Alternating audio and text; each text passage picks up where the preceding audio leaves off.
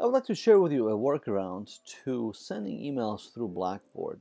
Sometimes you might notice that you have extra empty lines between your entries in the email body. So let's take a look at that. We'll go ahead and use an email link. And this could be a link that sends emails to students, to instructors. We'll just go ahead and call that test. So the problem that we're dealing with is that we have an email where we will put in something like, hello, this is a great day, I love the class, thanks a lot. So as I am typing, I'm just pressing enter, and I can see a single line between these entries. Now we'll go ahead and send the email out, and momentarily we'll have our response back.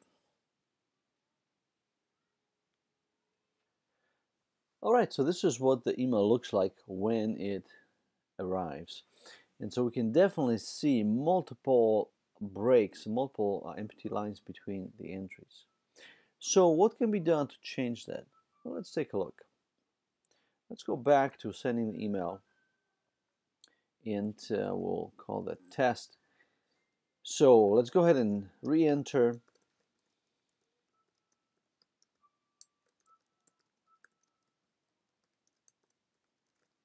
And let's take a look at the reason for these entries.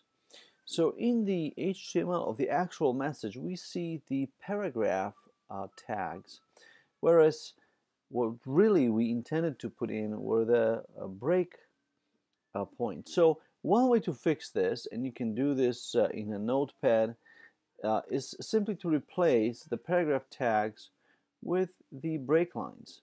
And that's going to work just fine. Now obviously this find and replace process takes a little bit of time, and especially if your email has multiple paragraphs, this may not be the preferred process. But if you do take care of the tags, this is going to look just great in the email program.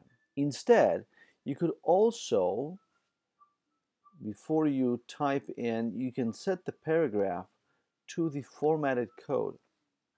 Now this is going to use the PRE or pre-formatted tag.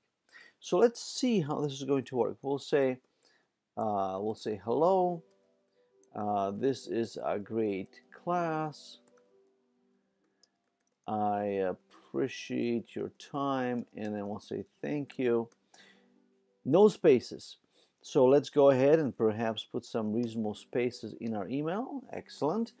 We could also change the font at this point, but let's see how this works. We'll go ahead and say submit. So here is the email, and as you can see, it is fairly neat. We do have the standard Arial font, but the spacing is exactly what we expect. So when you do send an email through Blackboard, you can select, instead of paragraph, the formatted code entry, and this is going to look exactly as you are typing it in. Thank you.